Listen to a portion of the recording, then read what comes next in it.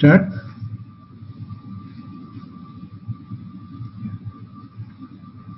Yes. Good evening to all of you. So I welcome you all for this webinar on open injuries. Actually, the open injuries are like a major challenge to any orthopedic surgeon. And to get an overview on these open injuries and also to enlighten all of you with these open injuries, we are the team with Dr. Ashekaran as head of the department, myself taking care of the trauma service, and Dr. Ramesh, who is also with us, and he takes care of pelvis and acetabulum as a specialty. And then Devendra is more into geriatrics and also into oncology. So with this background, and all the team members have got a major experience in open injuries, purely because we manage nearly 1,500 open injuries every year, and almost like a grade 3B injuries, we have an average of 600 cases per year. So that means nearly 2 cases per day we keep getting, and then every team member is extremely experienced here, and then they will be enlightening on all the questions that you have. And then we have scheduled the topic in such a way that initially we will talk about a open injury as an emergency situation, and then how this must be managed up to the operation theatre. And then from then we'll have to talk about how do we manage it on day one. And after that, once the debridement is over, then we'll have to score the patient, and we have published our Ganga hospital score that we will also be enlightening on it. And finally, we will give you some clinical case discussions. With this short introduction, I call upon Dr. Ramesh Perumal. So Ramesh Perumal does all the trauma with a special interest in pelvis acetabulum. I request him to come over and then give a lecture on like all the fractures that happen, and then open injuries moment they come into casualty, how it is to be managed, and from then on up to the theatre. So I request Ramesh to come in, please. Thank you.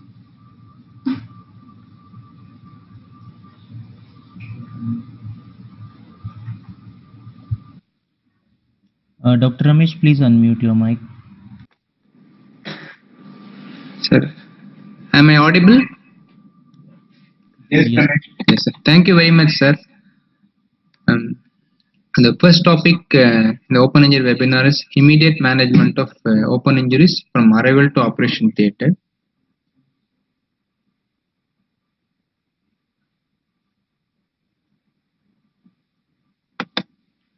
As you all know, open fractures are often very high energy injuries. So most of the time it happens in the roadside injuries. So a scoop and run approach where the ambulance or the vehicle which is going to take the patient has to go and take the patient and run to a nearby trauma center is the safest approach in all these injuries. As you all know, the golden hour in the management becomes a platinum of 10 minutes when there is an associated polytrauma with open fracture. The most important aspect is the nearby trauma care center where the multidisciplinary care is there is the appropriate place for these patients to get treated. The WHO predicted in 2001 itself in future the bodily injuries are predicted to overcome the infectious disease worldwide in terms of productive life cost. We all see in the recent update by the WHO organization, in the top 10 causes of death, road injuries are in the 8th number. They predicted that it might go up in the future. So when an injury presents like this to the emergency department, there are patient factors like an age, obesity, and the functional demand, and the presence of bone quality, and the comorbid conditions of the patients like diabetes mellitus, ischemic heart disease, or kidney disease and smoking, and also the injury factors. The severity of the injury, associated polytrauma with other injuries. So these are all collectively going to give an outcome of these major open fractures. So these are all the concerns when the patient arrives to an emergency department. So the evolution of open injury management has gone through 4 eras. In the era of life preservation in 16th century, Ambrose Pavlov described about the cleaning of the wounds and removing the necrotic material where in those times the amputation has become the life-saving in these injuries. It has been moved on to era of limb preservation, where in 18th century Dessalles coined the word of debridement, and the principles of resuscitation and skeletal stabilization and soft tissue recovery has been evolved in limb preservation. The next era is the infection prevention, where the term of aggressive debridement and introduction of antibiotics made a breakthrough in the management of open fractures, and also the evolution of classification has been formed by Gusillo and Anderson. In the current era of functional restoration, along with the aggressive debridement, there's an early soft tissue cover along with the early definitive skeletal stabilization has been practiced, and also there has been molecular level of understanding has been described in the recent times in the form of the evaluation of the injury at biochemical levels, the markers which can rise over these major injuries like in serum lactate interleukin 6. So we'll be covering the topic in the immediate management, where when the patient comes to the emergency department, we evaluate them both as the vital parameters and also the blood investigations. So the pathophysiologies, it is the incidence of open injuries is 11.5 per 1 lakh persons per year. It is more common in developing countries as the road traffic accidents are explosive, and the diaphyseal fractures are the commonest presentations. In a Ganga hospital, in a year, we experience for around 1,500 patients. So most of the open fractures commonly seen in the diaphyseal fractures, and also 50% of our open fractures are in the distal femur and the proximal tibia and the tibial shaft fractures. These are every year we see around 1,500 patients in our trauma audit department. So when a patient comes to the emergency department, apart from the ATLS protocol, airway and breathing are one of the concerns, the hemodynamic instability. In a suspected pelvic injury, when it comes, we have to give either a circumferential sheet or a pelvic binder, and also you have to assess the severity of the injury in the affected limb. And most important thing is monitoring the vitals. So the initial assessment always follow the ATLS protocol, where you look for the airway, breathing, circulation, and other things is the disability and exposure. Treatment of open injury starts at the emergency room itself. So there will be an active involvement of the team members, where you can reduce the morbidity and the mortality. In a hemodynamic instability, our first aim is to give a resuscitation. It has been evolved over a period of time from massive resuscitation to damage control resuscitation. When you take a massive, the amount of crystalloids were given more than 2 to 3 liters, and the resuscitation room itself, this has caused the dilutional coagulopathy. So hence it is more evolved over a period of time with the damage control resuscitation. The first principle in this open injury management, we're going to see 10 principles. The principle number 1 is the damage control resuscitation. It aims at giving an systolic blood pressure of 80 to 90 millimeter of mercury, where it maintains the end organ perfusion and also maintains a mean arterial blood pressure. When you give a more amount of fluids, the systolic BP might go up, it might cause a pop the clot phenomena, it might cause further bleeding in this internal organ injuries or in the open fractures. And the other thing is using a hemostatic resuscitation. It gives blood products so that the over infusion of crystalloids might cause a dilution coagulopathy. Hence, giving a hemostatic resuscitation, we can address the dilution coagulopathy also. So the next thing is comes to the damage control orthopedics in open injuries, which gives a skeletal stabilization. As you all understand, the surgeon performs the damage control surgery is considered as a part of a resuscitation. The anesthetists are going to give a stable hemodynamic instability, but the surgeon is going to give a damage control surgery in the form of a surgical resuscitation. So the optimal fluid of resuscitation has been divided over a period of long decades. It has evolved over a period of time from hypertonic saline to isotonic saline, but the ringer lactate can also be used in these open fracture resuscitations.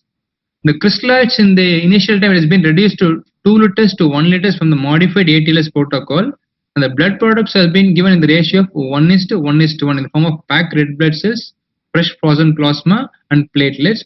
And also you can give the whole blood, but massive transfusion of whole blood itself will cause hypothermia, acidosis. Hence you have to be careful in giving in whole blood, and tranexamic acid is useful in the first 3 hours of injury in a case of severe hemorrhagic shock.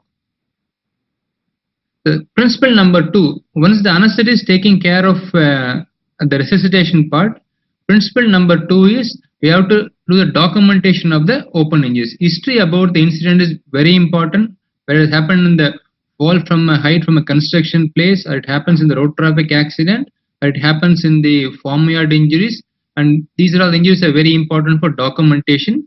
And the treatment given at pre-hospital phase. Any fluid was given by the paramedics or the compression bandage, or it has very important about history at the pre-hospital phase. And also the history sustained to accompanying passengers. It is very, very important. See, when a car accident happens, the 4 or 5 accompanying patients might have a mortality or some other major injury. It gives an indirect evidence the person is going to have more and more injuries. And the comorbid factors also decide in the management of these injuries. Like as I already mentioned, like diabetes mellitus, hypertension, ischemic heart disease, or patients who are on blood thinning drug. These are all very important in the initial management. And the principle number 3 is examination of the wounds. It has to be a proper exposure of the whole body to look for the injuries apart from the open fractures which has been seen in the obvious in the limbs. Because many of the times we fall for the obvious, like a major crush injury on the right leg. He might be having an pelvic injury, or he might be having a blunt injury abdomen, or some amount of hemothorax. These are all the injuries which is not obvious. So we have to look for the other injuries. We should not focus on the major visible injuries also. The grossly deformed and shortened limbs needs an immediate splinting where it might cause an expanding hematoma or a vascular injury. And the tenting of the skin by sharp bony fragments has to be addressed, because a proper splinting in the initial times might prevent the necrosis of the skin. And the next part is the neurological assessment and the presence of compartment syndrome and the vascularity assessment. It is very, very important in open injuries. They are more prone to have an compartment syndrome and the insult to the vascularity system. The severity of the wound, many times it doesn't matter. There may be a small punctured wound, but the X-ray might show a disastrous bony injury. So we have to document the injury in the casualty in the emergency room itself as a photographic documentation. We always, whenever an open injury comes, we do the open injury documentation from the casualty itself, and we have to give a sterile dressing to seal the wound. So it's very, very important to prevent the infection, as most of the infections are hospital acquired. So we have to give a clean saline dressing, and it has to be covered with a plastic sheet. Because many times the wound gets soaked in it, it might soil into the bed. So we usually, in the casualty, we give a sterile saline dressing, followed by we give a plastic sheet to cover the wound. In a case of an arterial injury, we might give a compression dressing, or in case of a hemodynamic instability with the documented severe bleeding, you can apply a tourniquet in the emergency room itself. But it is very important to give a handover about the time when the tourniquet was inflated, and it has to be recorded in the emergency room. It has to be conveyed to the people who are in the operation theatre also. So blind clamping should never be attempted in the emergency room. This is one of the very early photographs taken a long time back. A blind clamping was done. It causes the injury to the neighboring neural structures and also the vein and the other things, where it might crush the artery also, where it might require end-to-end anastomosis, might require a vein graft to address the vascular injury. The signs of a vascular injury, there may be hard signs or not. Soft signs. Hard signs is an absence or a significant difference between the normal limb, or there may be a documented severe hemorrhage from the wound, or there is an expanding hematoma in the affected limb. These are the hard signs of vascular injury. Associated signs are there may be a presence of neurological deficit and also the altered temperature when compared to the normal side, and there is a delayed or no capillary refilling and absence of pulse oximeter. These are all the signs there may be associated vascular injuries. So compression dressing in the emergency room and splinting the fracture might reduce the deformity. Then you can re-evaluate the vascularity in the emergency room itself. Splinting the fracture, if the pulse is not palpable, we can do an handheld Doppler, which we have in our emergency department. We do an handheld Doppler signals. If the signal is not palpable, it can be directly taken to OT for exploration. In delayed presenting cases, we can order for a CT angiogram to look for the type of block, the level of block, and also the status of collaterals can be addressed. So neurological examination, the motor power examination is very difficult because of injured muscles. It is difficult to evaluate the motor power, but touch and pinprick testing is possible in an autonomous zone of the particular peripheral nerve. It is also a part of a compartment syndrome examination. The principle number 4. So the open wounds, the role of cultures in the emergency room. As we all know, the infection is the major threat in these open fractures, but there have been enough literature available about the poor correlation between the positive cultures and the clinical infections. There have been disparity of bugs between the bugs that have been isolated from the initial cultures and also the late infection. There has been disparity between the bugs. However, the infection, the hospital bugs are the commonest source of infection. Hence, we don't routinely practice the cultures in our emergency room. Principle number 5 is use of antibiotics. It has been considered as a therapeutic in these open injuries and not a prophylactic. It has to be administered as early as possible in the emergency room itself. Once the patient's renal profile is stable after the blood test, the antibiotics can be given in the emergency room itself. It depends upon the institutional experience. When there is an organic or sewage contamination, we can add metronidazole, and we give tetanus toxoid in all and also the TED globe in farmyard injuries. So our Ganga hospital guidelines is either we give a cefuroxime 1.5 ml 8th hourly until the first debridement, and after during the soft tissue closure, we give a cephalosporin along with the gentamicin continue until the soft tissue cover for at least 2 to 3 days time. We add metronidazole in farmyard injuries. The patients who have got anaphylaxis to clexane, we used to give clindamycin 600 mg IV 6th hourly. The recent practice and guidelines which been published in 2009, there have been over a period of a decade from 2007 to 17, there are 223 eligible publications have been analyzed, and they advise that early systemic prophylaxis is been much useful, and the durations varied apart from the institutional experience from 2 to 3 days time. So the principle number 7 is the trauma series of X-rays.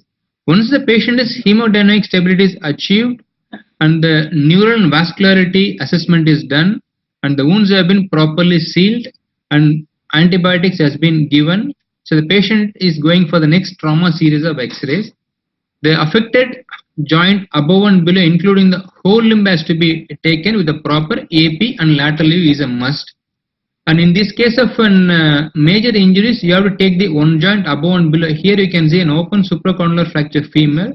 The pelvis X-ray shows the hip joint is dislocated. So it is very important to include the joint above and below. And also in the affected open injuries, you have to look for a gas shadows and the presence of metal foreign bodies. The gas shadows indicate the amount of anaerobic organism, and also presence of metal foreign body needs an aggressive debridement and removal of all necrotic and foreign bodies. So in these cases, we should not order for a repeat X-rays. We should avoid multiple shift in these patients. So you have to give a proper examination on all the X-rays has to be taken in a single room. You should not repeat the X-rays. So other pelvis and chest injuries as a part of a trauma, so you have to look for pubic diastasis and SI joint injuries or a pelviacetabular injury. And chest injury, you should look for an life-threatening injuries like a hemothorax or a hemopneumothorax. In cervical spine lateral view, you have to look for upper cervical spine injuries. So in a patient who got open distal femur or articular fractures with the hemodynamic instability, if the patient is stable, you can take in the CT scan to look for the articular comminution and the congruity. Where in the immediate, in the next talk, if the patient is stable enough, you can do a definitive fixation on day 1 in a form of a debridement, articular reconstruction, and a plate or nail fixation, whatever is amenable at that point of time. So when the patient is hemodynamically stable, you can do a CT scan in a polytrauma patients. It has been described a tunnel of death in an unstable injury where patient might lose their life in the CT tunnel when the patient is hemodynamically unstable. So there has been an argument about whole body CT versus selective regional CT, because in a selective regional CT there are 31% of mixed injuries have been reported. When a patient underwent a CT abdomen, you might have a upper cervical spine injury or some amount of intracerebral bleed which is missed in the initial time, where patient might need another additional CT scan. And also secondary survey is very important, because of 23 to 30% patient will have another missed injuries in some other part of the body like a foot injuries or some hand injuries. So as this definitely reduces the mortality, as a definitive source can be identified in most of the cases in the initial whole body CT itself. The principle number 9 is, apart from the open fracture, you have to look for the associated injuries like an head intracerebral bleed in a cranium, or there is multiple rib fractures in the thorax, or there is a bowel injury, or there is a laceration in the groin. It might be a presentation of an open pelvic injury, because all these associated injuries are direct dependent factors for the mortality and morbidity when there is an associated open fracture. So here is a case of an open distal femur with a pelvic injury as a part of a polytrauma. He had an type 3B comminuted open distal femur fracture, and there is a major open pelvic injury. While the patient was hemodynamically unstable, your damage control resuscitation was done. When the patient was hemodynamic stability is achieved, we did a whole body CT that identified a bowel injury and a large presacral hematoma and a depressed frontal bone fracture. Where patient underwent a damage control orthopedics in the form of debridement and external fixator application for the distal femur, and also the pelvis was done for the wounds were debrided, and the laparotomy was done for the bowel injury. A defunctioning colostomy and a peritoneal packing was done as a part of a damage control surgery. The last one is the role of biochemical markers. As you all see, the trauma invokes the humoral and cellular cascade mechanisms. So it can cause multi-organ dysfunction syndrome and mortality in patients who have got a polytrauma with deranged mechanisms. The biochemical markers quantify the systemic inflammatory response syndrome, as they all then lead on to multi-organ dysfunction syndrome. The currently available biochemical markers are serum lactate, interleukins, and C-reactive proteins. So serum lactate, the normal level is between 0.5 to 2.2. It becomes significant when it is more than 2.5 millimoles per liter. It is a high levels indicate the cellular hypoxia with hypoperfusion, and there is an anaerobic metabolism is going to take place. As there is a delay in the normalization of lactate, has got a direct dependent factor for mortality. And this persistent elevation indicates the amount of resuscitation indicates high chances it may develop a multi-organ dysfunction syndrome and mortality. For the disadvantage, it requires serial estimation. In our hospital, we used to do on arrival 6 hours, 12 hours, 24 hours. Look for the pattern of serum lactate level. If it progressively goes up, there is a chances for a multi-organ dysfunction syndrome. If the resuscitation is good, patient is responding well, the markers will come down in over a period of 12 to 24 hours.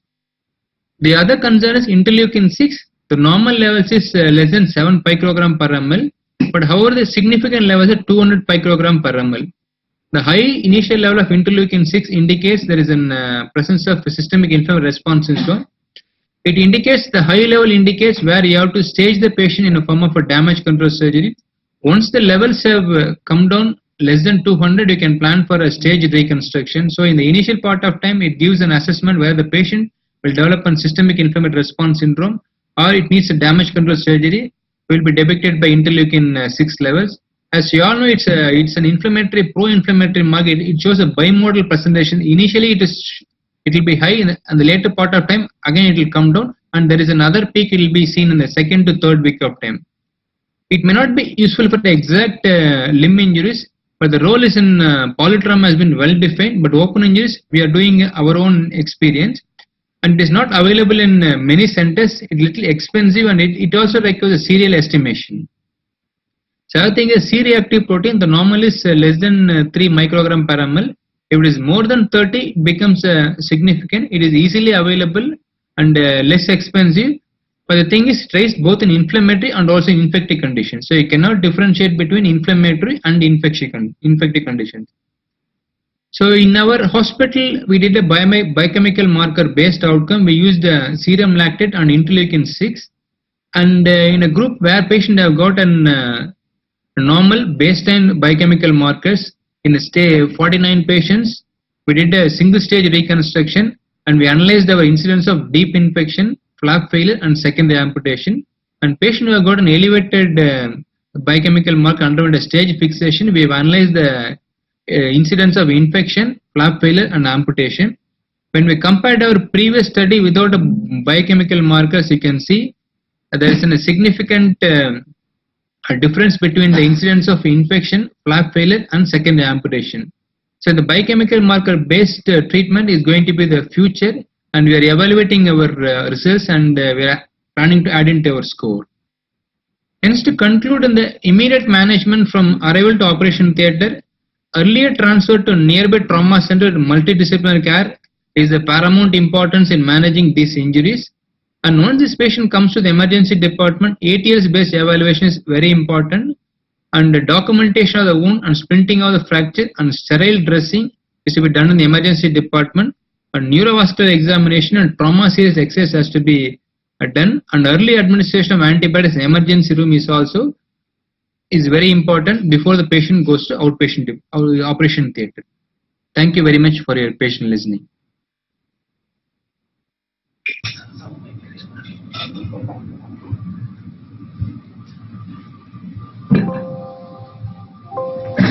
Thank you, Ramesh. So now Professor Rajshekaran will speak on Ganga Hospital score. Give your introductory remark and then also. Okay, thank you, Didi. At the outset, I would like to welcome all of you for this space seminars, which have been largely a very successful event. One of the primary events was that we need to focus on postgraduates, because COVID has really closed down many of the educational opportunities where there was a face-to-face meeting. And we thought that education should not be closed down. So I really thank the organizers for doing this. Most of these have been attended by many hundreds of postgraduates who have found it very useful, and I hope that this is also falling to the same standards. Now, trauma is one of the biggest problems for not only developing countries, but even for the developed world. And if you look at India, which is one of the most populous areas, you will find that major injuries like this are a commonplace. Almost every day you would see. An average orthopedic surgeon in Britain looks at a 3B injury only less than 2 per year. But here, an average orthopedic surgeon would at least see these about 35 to 40 every year. And in a big center like ours, we get more than 700 major open injuries every year. So it is important that you need to have very clear concepts on how to treat them, because even one small mistake can burn a bridge, and then the patient can end up with a very poor result. Now, many centuries before, Hippocrates said that the physician should avoid the treatment of such injuries if he has a reasonable excuse to do so, for the risks are so great and success so small. Now, nothing much has changed over the years. The principle requires the same. In India, we get about 20 open injuries every 6 minutes, where there is a 1 death on the Indian roads every 3 minutes. And with these injuries, we have made a lot of progress. Initially, our whole efforts were to save the lives, and then it went on to the era of limb salvage, then it went on to the era of infection control, and now we have progressed to the era where at the end of the treatment, you should not only have a limb that is salvaged, but you should also have a limb that is looking very good in form, because cosmos is very important to the patient, and also function is very important to the patient. Now let me show a good example. This is a very severe injury. You can see that there is a huge soft tissue loss and a bone loss. But if you do all the proper steps correctly over a period of time, you will find that this patient comes back to a good restoration of his normal life. But looking at the literature, it is not always a bed of roses like that. Now there is a primary amputation rate of up to 12% in injuries like this. Complications coming and forcing a secondary amputation and another 18%.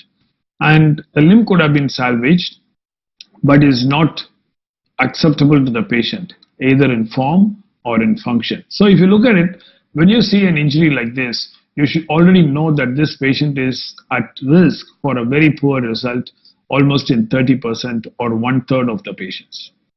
So there are three types of outcomes possible. And the first is that you do a debridement and you do all your attempts at reconstruction and you do a successful salvage, and that's an excellent result. The second one is that you do a debridement, and at the end of the debridement, you think it is non-salvageable and you do a primary amputation and then rehabilitate him with the good processes. That is also an acceptable result. What is not acceptable is that you make an error of judgment after your debridement and you do multiple attempts at reconstruction. Patient undergoes a lot of complications and the secondary amputation, and that is not acceptable, because between the injury and the secondary amputation, he would have undergone many different types of surgeries with a lot of pain and a loss of finance for him and also his whole family, and that is not what we should end up with. If you look at what are the causes of failure, you will find that this happens at two periods of time in the line of management. One is an error on the question of, is this limb salvageable or not? Trying to salvage a limb which should have been amputated is one major problem. Second is making a decision which is of inappropriate timing and an inappropriate choice of limb salvage pathways is another one. And these are all more frequent in Gustilo 3B rather than 3C. We always think 3C is where there will be more complications. But whenever there is a 3C injury, everybody knows the outcome and they are very careful. But it is in 3B there is a huge number of complications, because according to the classification of Gustilo, all of these injuries from the top one on your left to the bottom one on your right, all of them are by definition grade 3B injuries. Now you can see that they all comprise of varying degrees of severity of injuries, from the easily manageable to the badly salvageable. Now that means you have the good, the bad, the ugly and the rotten, all put into one definite classification, and that is a problem in Gustilo's classification. There are also many definitions in circulation from the time of its original definition, and there is a poor intra and inter-observer agreement. And these two publications, which are often quoted, have shown that there is only an average agreement of only 60% between different observers. And there are some injuries which are very inherently difficult to classify, leading to a wide variation of acceptance. The third problem is with the definition itself. Now, there is a difference in definition between the Atlantic on the North American side and in the European side. Now in Europe, the Gustilo 3B classification is defined by the characteristics of the wound. But in North America, it is defined as an injury that will require a flap. Now, if you look at this injury, when you see it in the beginning, everybody would agree that it is a 3B injury. But if it is treated by a primary closure, then it gets downgraded to a 3A injury at the end of the treatment. So the definition becomes slightly retrospective by what is the type of management that you do, and that's another major problem with Gustilo's classification. So it is not just our opinion, but there is adequate mention in literature that Gustilo's system is not an adequate basis for treatment decisions or for comparison of published results. Now, what about the numerous other scores that are in circulation, starting from the MES to the limb salvage index or the Hanover fracture scale? Now, if you look at it critically, all these scores are designed to assess ischemic limbs with combined orthopedic and vascular injuries. So these scores give a high weightage for vascular injury. And whenever there is no vascular injury, the limb, however seriously it is crushed or injured, is underweighted, so that you tend to downgrade the score and you may end up with secondary amputation because your salvage attempts have failed. So this is one of the important publications which have said that there is a poor sensitivity and specificity for prediction of amputation, and the predictive capacity was poorer in 3B than 3C injuries for all the previous mentioned scores. And we know for every one of 3C injury that we see, we at least get 10 3B injuries. And unfortunately, till the Ganga score came, there was no specific score to evaluate severely injured limbs without vascular injuries. And also there was no score that went beyond salvage and tried to provide guidelines for reconstruction. Now, why do I mention reconstruction and how is it important? For example, we know there are wide variations in the patterns of open injuries. Now, this is one extreme. You can find that this patient has got an extensive injury to the covering tissues. He has got a complete degloving of the whole lower limb. But the only bony injury that he had was a slightly displaced fracture of the patella.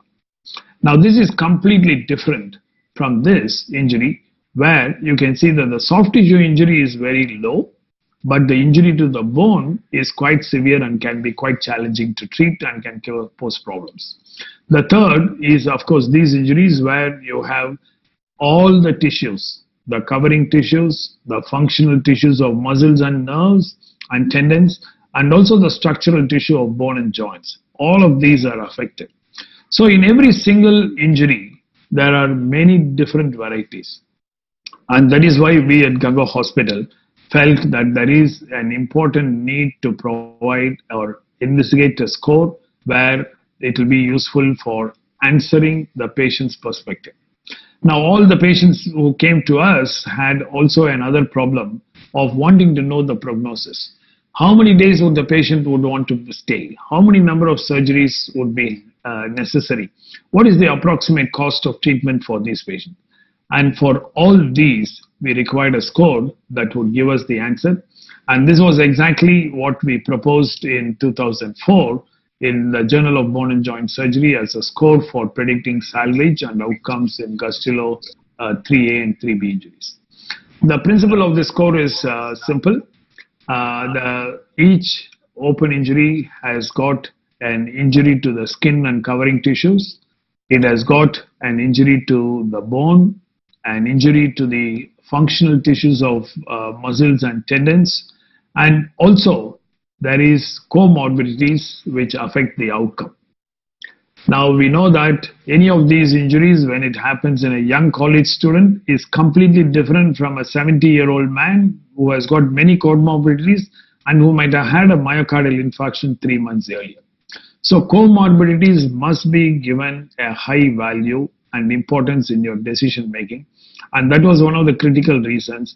Apart from assessing the injury to each of these tissues of the limb separately, we also gave a very good weightage for the comorbidities. Now, each of these, the covering tissues, the functional tissues and bone, they had an incremental score from 1 to 5. Now, injuries which are 1 to 2 needed no special skills. 3 required special skills, but good results were still possible. And 4 and 5 were severe injuries which demanded special skills. You could do a lot of, but still there was a high chance for complications and which compromised the result. Now let us look at this. Now you can see that there is a skin injury of various injuries.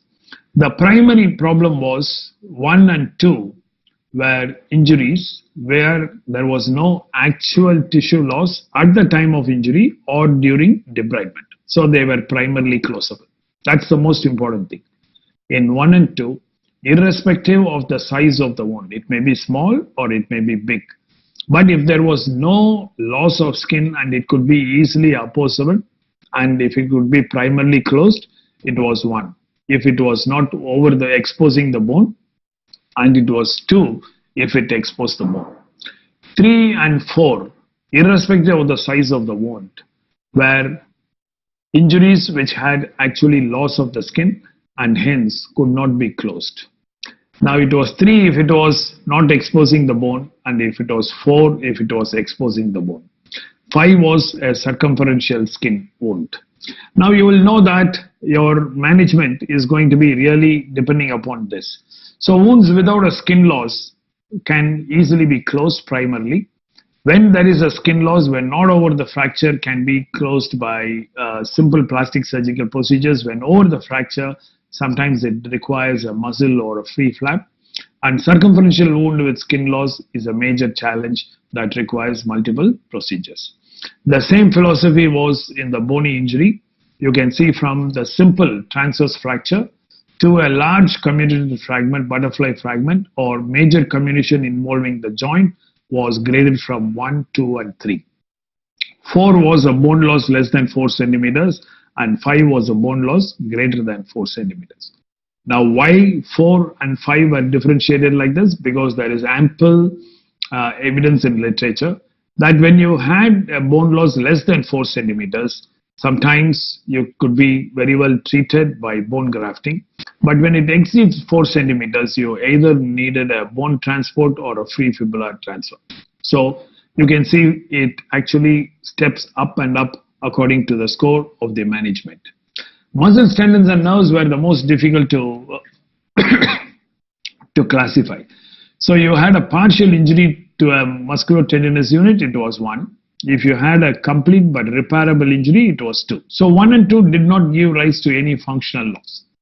Whereas if there is an irreparable injury to muscle tendon units or a partial loss of a compartment and complete injury to posterior tibial nerve, it was 3, which means that these limbs were salvageable, these limbs are repairable, but there may be some small element of function.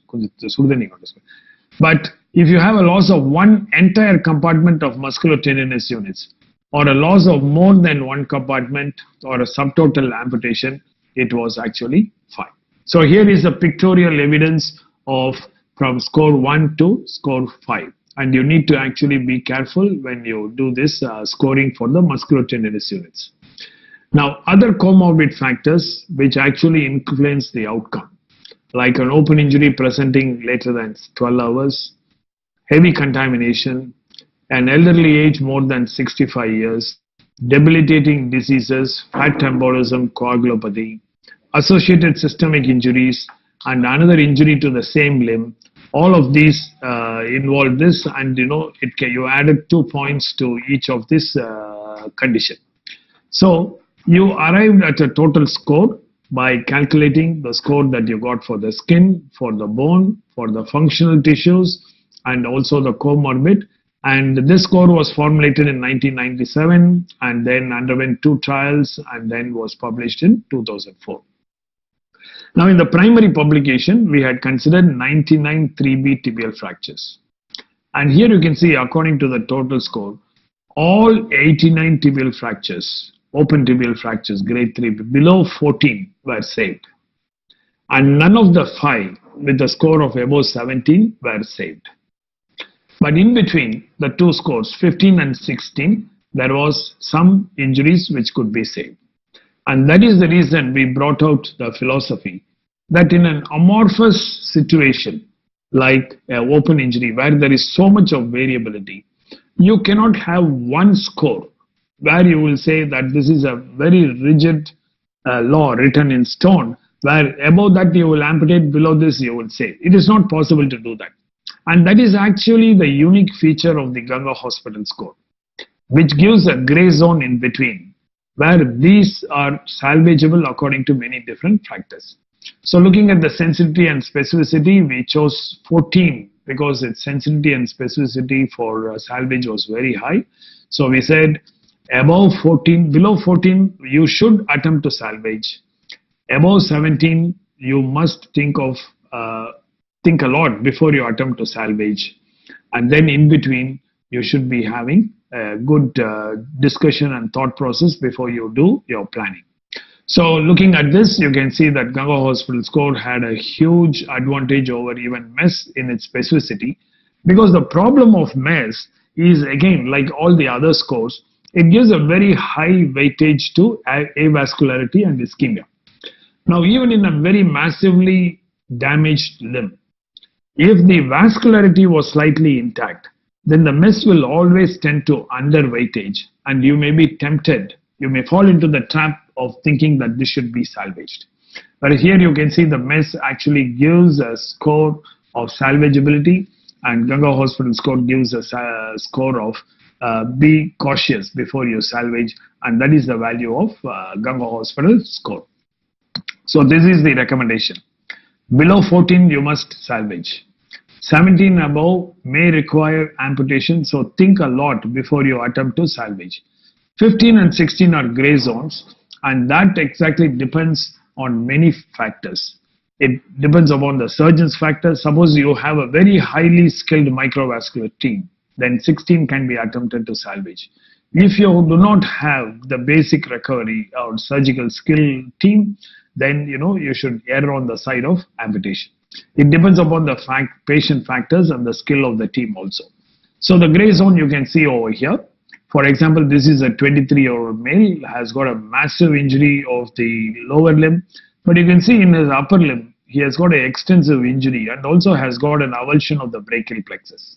So with a failed limb, it is impossible for somebody to be independent, to put on a prosthesis and other things.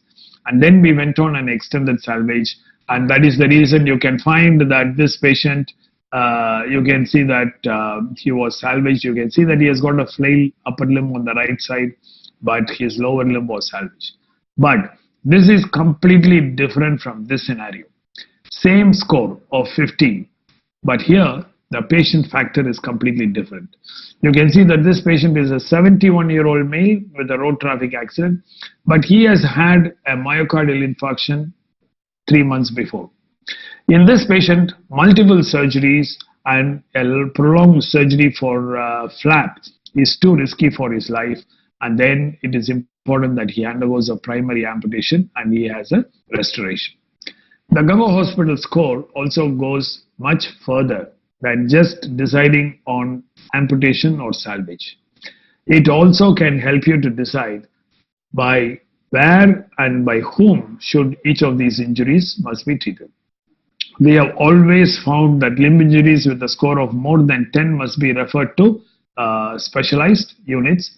For example, this was a college student run over by a lorry. You can see that he has got a very bad injury. But in addition, he also had an open injury of the pelvis. He had a chest injury. But, this patient was successfully salvaged. And you can find that even over here, he has got a very good function over here. So that is the importance over here. So all these major injuries, when they come over to a specialized unit, a higher amount of salvage and a restoration of a higher level of function is possible. So when you have a Ganga Hospital score of more than 10, it is important that they reach and are treated by units which are capable or specialized in this treatment. The third major advantage is it also gives you an indication of how to treat and the choice of limb salvage pathway. Now you will find in the next talk, Dr. Devendra might be telling about what are the steps and what you will do on day one. Throughout the world, this is the accepted principle. When an injury like this comes, you resuscitate and do all the things that are required by the principles of ATLS. Then you debride, then you do a skeletal stabilization. And usually this is kept for day one. Soft tissue cover and definitive bony procedures are kept on another day. Now the whole question is, in some of these injuries at least, is it possible for us to do a total reconstruction on day one itself? And that is very important to know, because you have to be careful that you should not burn a bridge, or you should not do something wrong where the patient then gets into a series of complications and gets into an amputation. Now this was our publication where we have found that these patients, exactly where you fix and flap or fix, weight and reconstruct. Now all these are actually, the first three can be done on day one, but when do you decide who can undergo a complete reconstruction and who has to wait? And for that we found in our experience, and this is also published, that there are two determinants. One is the skin score, which shows the suitability of closure, and the other is the total score, which shows the extent of violence. Now let me show this. If you have a skin score of less than 2, which means that the patient does not have an actual skin loss, these patients can be treated by primary skin closure. Now, this is a treatment principle. You can see that there is a total score is only 4. Skin is 2 because there is no primary loss. And this patient was treated by a primary closure and a primary fixation. And you can see that she has got an excellent result. Yeah, good debridement is very important. And I'm sure that they will emphasize to you later also. Another example, compared to the previous wound, this wound is much larger, in fact 3 to 4 times larger. But please note that this skin injury also has got the same score, because the Ganga hospital skin score does not depend upon the size of the wound. Rather, it depends upon whether there is a skin loss or not. Again, you can see here, even though this is a 15 centimeter wound, it was primarily possible to close because there was no primary loss of the skin. Whereas even a smaller skin wound, if there is a patchy loss of the skin, it will get a higher score. That is the speciality of Ganga hospital score, and you should always note that. Now, primary closure needs experience in assessment and debridement, because every wound, when it comes to the casualty, will always appear as if there is a big loss. That is because there is overlapping of the 2 bones, or there will be a deformity of the bone because of the fracture. And that will open up every skin wound and it will always appear very big. But when you debride, you can extend these wounds also for good debridement. But when you debride and you are able to bring this to proper length of the limb, you will find that the skin is opposable. It's almost like you cannot close a lady's handbag when it is like that. You need to pull it to length and then you can easily zip it up. So this is a good example. It looks like a large wound, but when you bring the bone to proper alignment, you will find that it is primarily closable. One of the things that you will have to know, and this I would like to emphasize a lot, what is the source of infection in an open injury? Now, we all think that these wounds are infected at the site of the injury. They can be contaminated, but most of the times the permanent infection takes place only in the hospital. It's because of hospital infection. Look at all the organisms in your hospital which have infected open wounds. It will always be MRSA, it will be Staphylococcus, Streptococcus, Pseudomonas or Klebsiella. Now, these organisms which are resistant to antibiotics are never found on the road. They are all hospital organisms. And the more you leave a wound exposed, you have a very high chance for hospital contamination. And that is the need that you need to provide a closure or a cover. I am not saying that every wound has to be closed. It cannot be. But if it is not closable, then the onus is on us that we should at least provide a cover much early so that the secondary hospital contaminations like this are avoided. Now we all owe it to Patsakis, who actually first showed that most infections after open fractures are caused by pathogens acquired in the hospital rather than the accident site. So that is the very important lesson, that when an open injury comes to casualty, right from the casualty, because casualty is a very infected place, everybody has to be very careful that you are properly gloved before you handle. And once the wound has been inspected and photographed, you must close the wound. And during the ward also, you must be very, very careful. I'm sure Dr. Devendra will talk about it. Now, we did a study where there was, this is the world's largest published study of primary closure of open injuries, and we gave a very important criteria. This is published in the American Journal of Bone and Joint Surgery, and you can take this as the strict criteria for which you can provide this. In our large study of 173 patients, the total patient was more than 546, of which 173 patients were closable, which means 1/3 of 3B injuries alone you can close, 2/3 you cannot close. And we found in these patients the deep infection and the superficial infections were much less. This is just to show even big wounds can be closed, because when in doubt, this is the most dictum. If you are in doubt after a good debridement, if you're not very sure of your debridement, if you have to bring your skin in too much of tension, or if you're doubtful for any particular reason, high diabetic, heavy contamination, then please don't close the wound. So this is the publication in 2009. People who are interested on it can look at it. The third thing is, when do you do soft tissue reconstruction? And here the total score comes into help. All injuries which are below the score of 9, which means that they are low energy injuries, and so these injuries can be closed primarily. You can see that the skin is 4, which means that it needs a flap, but the total score is less than 7, so you can do a flap very early. Even if it is not done on day 1, it can be done before 72 hours, and you can have a very good success rate. So here you find that between delayed primary reconstruction, immediate reconstruction, and staged reconstruction, the Ganga Hospital score provides an excellent guideline. So total score 9 of below, you do it primarily, and there should be no individual score 4 or above, and the comorbid scores must be less than 4. So a good example, 2 differences. 2 big injuries, one the score is less than 9, 7.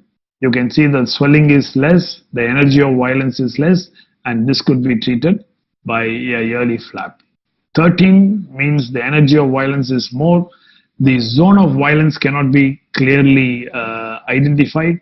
These patients must be treated by wait and watch. So you can see a score less than 8 has been very early, flap has been done. But when you have a high score, you just have to go through the many steps. You have to debride, you have to leave the wound open, you do an external fixator, wait for some time, do a free flap, and then you do a bony reconstruction, and that is very, very important. A good example is here, 14, which is almost a threshold for amputation, but you can see that we have externally fixed, then the bone transport, then a free flap, and because of this staged policy, you can see that his limb has been salvaged, and he has also got an excellent function which is doing it. So in summary, Gastilo's classification was a very important milestone in open injuries, because they, for the first time, proved to the orthopedic surgeons that a soft tissue injury that accompanies a fracture is more important in determining the outcome of the open injury. But it has numerous problems, but now we have gone one step, and I think that Ganga Hospital score has gone many steps where it helps you to decide on salvage, and also it decides on how many people, how you can treat them. And this is very important to our country, because there is so many road traffic accidents and industrial accidents. And for all these people, the Ganga Hospital open injury score is very useful. The individual score will provide guidelines and treatment, and the total score will help to decide salvage and also prognosticate outcome. Thank you very much for this opportunity, and I will hand this over back to Dr. Deenadayalan and for the other speakers to follow. Thank you. Sir, thank you, sir. Thank you very much. So you made it very clear to us, and then I think everybody would have understood because of the examples you gave, and also the way you took it along to tell us about the various aspects of Ganga Hospital score. So we'll continue with the Dr. Devendra's presentation, sir. Now, how far to go on day 1 immediately after the injury, and then we will take it to next. And then, sir, we will also be having a discussion at the end. Oh, yes. Thank you, Didi.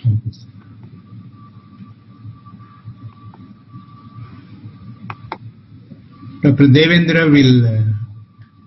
Dr. Devendra is one of our co-consultant who is specializing in all the open injuries, and he has got lot of interest, and then he has got great interest in publications in open injuries. So I request Dr. Devendra to come over, please. Thank you. Thank you, sir. Good evening to all of you. I'm going to discuss about the principles of debridement and how far to go on day one regarding skeletal stabilization. If you look at any open injury, when the open injury happens when a moving object comes and hits the limb, and the kinetic energy that gets absorbed from the moving object, it gets dissipated throughout the whole limb. Apart from bone, the surrounding tissues also they absorb the energy, and the tear in the skin causes open fracture, and the momentary negative suction effect happens, which sucks the foreign material which is lying in the surrounding of the leg, and it gets sucked to the inside the medullary canal and to the opposite side of the tissues as well. So it is important that when we see these kind of injuries on day one in casualty, we should not reduce them immediately. We need to debride these open injuries properly, and then only we need to reduce. Otherwise, the infection chances are quite high. Debridement means it is not just wound washing. It is an active surgical procedure which involves removal of all the dead or avascular tissue and foreign material lying in the open injury site, and we need to leave only the viable vascular tissue without any contaminants. The term debridement was coined by Dassault in the 18th century, and this is how it has been debrided from the previous wound. Completely one layer has been removed. All the contaminants from the bone and tissues has been completely removed, and this is an active surgical procedure. Now the question comes when to do the debridement, and there was the traditional teaching is to complete the debridement within 6 hours. However, the most of the open injuries, they may not be able to present within 6 hours, and this rule of 6 hours has been studied very well in the literature and challenged by many authors, and now current evidence says that the 6-hour rule is no longer valid for open injuries, and more importantly, the efficacy of debridement in removing the devitalized tissue from the open injury site is the most important factor which determines the outcome. Now let us see how to do the debridement of the open injury.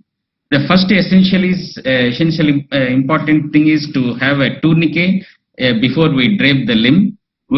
Tourniquet helps us in many ways. We can debride the contaminants in the intermuscular planes easily, and it reduces the blood loss, which is so important in such severely injured patients where there is additional blood loss, and it helps us in assessing the viability better. And after debridement, we can deflate the tourniquet and assess the completeness or thoroughness of the debridement, and if we found it inadequate, we can reinflate it and continue the debridement. So tourniquet is the first essential thing to start the debridement. The other important requirements are we need to have a mesh trolley with provided bucket underneath to wash the limb before we drape the leg, and a mesh trolley with outlet during debridement, which is useful to wash it and then drain out all the fluid while washing the leg. The other important requirement is we need to have a good amount of autoclaved water. There is a lot of debate in the literature about what kind of solution to use to wash the open injuries, whether to add soap solution or antiseptic solutions, betadine or chlorhexidine.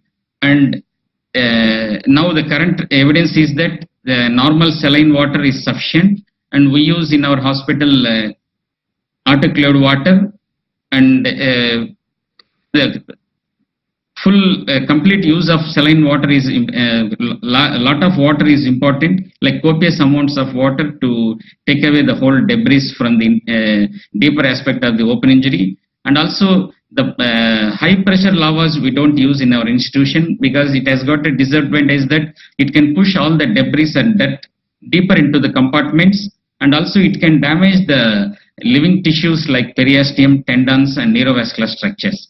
We use low pressure bulbs to wash the open injury wounds. Coming to the superficial debridement, which includes debridement of skin and fascia, indiscriminate removal of skin flaps must be avoided. Any open injury wound we see, we need to extend proximally and distally, and then skin edges needs to be removed by a millimeter so that fresh edges are seen. with the bleeding edges. And whenever we see large skin flaps like this, we should not completely excise them, which requires large free flap covers. And in fact, the distally based flaps have poor vascularity compared to proximally based flaps. And any flap with a large thick tissue has got a better viability and may survive if we close it primarily. So better not to excise the skin flaps, thick flaps, which has got a soft tissue attachment nicely. And important, apart from skin, the fascia needs to be debrided quite radically, since leaving the fascia, device-less fascia inside the open wound can cause commonly infections. And whenever we see these kind of two wounds, two adjacent wounds with a intermediate small skin, and most of the times because of the degloved skin underneath, the skin may not survive, and it is better that we debride on day one properly by excising the skin, by communicating both the wounds and then complete excision of the skin, which helps us to achieve good outcome. Blunt injuries and open injuries with a crushing element, they have got a more deeper impact than what we see compared to penetrating open injuries. When we see this first picture, we can see that the penetrating wound is there only in the proximal portion. However, the impact has gone quite far below, which tells us that the tissues have absorbed the kinetic energy from the moving object, and the whole limb is, whole skin is degloved from the underlying tissues. And this results in secondary loss of tissues. So the degloved skin, whether it will survive or not, we'll come to know only after a few days of time. So we need to wait till we come to a clear idea whether the skin will survive or not, and better not to embark on immediate soft tissue reconstructive procedures. And in these kind of degloved skin region, when we do free flaps, there is a possibility that the flaps can fail. Coming to the deep debridement, here is a video I'm going to show in a small open wound and a large open, two separate videos I'm showing. This is a proximal tibia segmental combination fracture with a small wound on the medial side. The limb is swollen, and the wound is on the lying on the anterolateral aspect of the wound, the leg, in the proximal third region. Immediately after draping, we need to extend the skin proximally and distally, and then complete removal of the skin edges which are necrosed should be done. And then once we extend proximally and distally, the deeper tissues needs to be excised by using a scissor. We need to bring out the fragment which is quite close to the skin, bring out outside, and then debride it completely. The medullary contamination sometimes can be quite deep inside than what we see in the X-ray. So we need to bring out the projecting bone outside and then completely curate it after debriding the soft tissues. The deeper layers like fascia needs to be completely excised. Leaving this fascia can result in deep infection.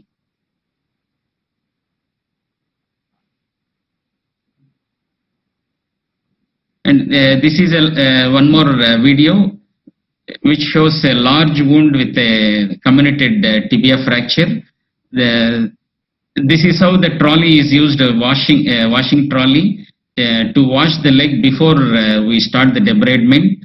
Here the whole dirt on the leg, apart from the open wound, the dirt over the distal portion and proximal portion can be removed by using Savlon solution, and we can wash completely proximally and distally.